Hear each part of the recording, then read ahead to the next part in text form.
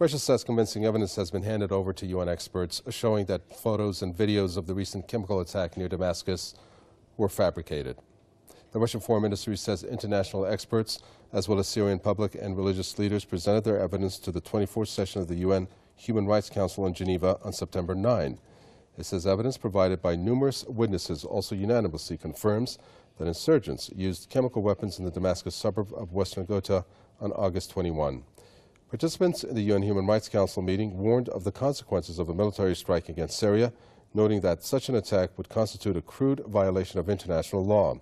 The U.S. administration has been using the footage and the photos in question to lobby for a military strike on Syria.